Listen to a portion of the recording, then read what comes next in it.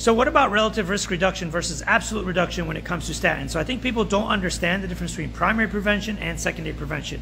In secondary prevention, which means you've already had a heart attack or stroke, statins absolutely reduce risk of having a second one or third one or dying of a heart attack or stroke by something like anywhere from like 30 to like 90% when stacked on with other medications, but the lipid lowering alone usually accounts for at least 90% of that total risk reduction.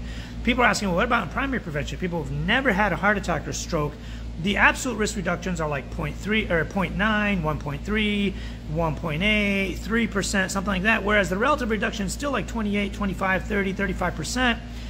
So they're saying, well, why should I care about it if the risk reduction is only 3%? Well, if you look at a population of 350 million people, if you can reduce the incidence of the first heart attack, the first stroke, or death from heart attack or stroke by 3% total,